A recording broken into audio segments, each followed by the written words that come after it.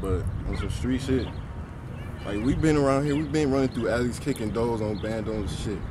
We been doing shit like that. Man. Like for real, we been charges here and there, getting arrested and shit. Like, I ain't nothing to be proud of, but that's just what it is. You know what I'm saying? You know, niggas gonna do what they gotta do. We got our stripes, we got our friends, we got our foes, just like everybody else out here.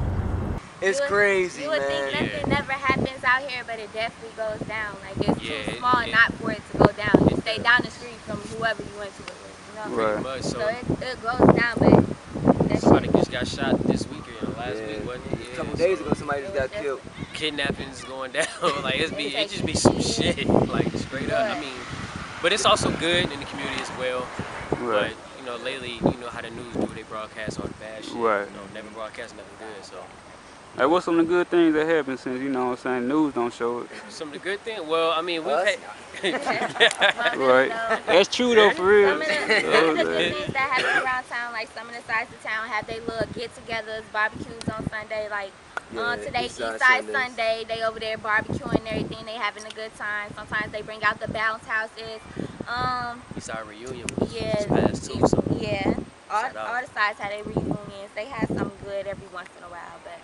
It's just, we just like any other city, man. You know, it's bullshit going on. People getting killed, robbed, or, you know, everybody working their job or they hustling. I mean, it's definitely real out here, man. Like, this, it's crazy, man.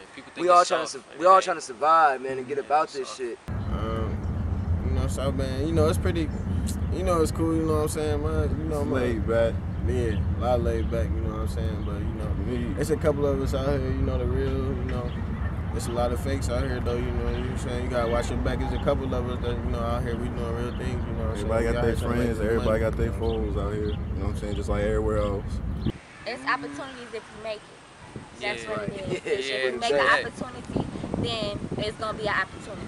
I mean, they ain't no for sure opportunity. Right. So, what she said is definitely true. Yeah, they definitely out here. Yeah. You know, I mean, you gotta get you a job. You gotta definitely be on your grind out here. You gotta get your paper. You ain't working, definitely gotta hustle. You gotta do something. You gotta be working, hustling, or something. You know what I'm saying? These kids gotta eat. For those that got kids and ones that don't got kids, you know, they want to take care of themselves.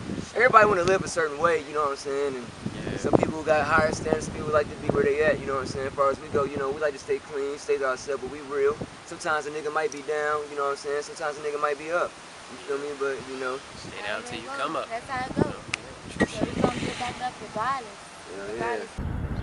South Bend ain't nothing too reckless, ain't no murder rate like that. There's a lot of people that's, you know, try to be hard, you know, they ain't really about it, you know what I'm saying? But, you know, we don't really focus on that, though. We trying to make this money before anything. It's money overall, you know that's what it is. Money. We got our fam. Money on everything. You know, we got our fam, and that's how it's gonna stay.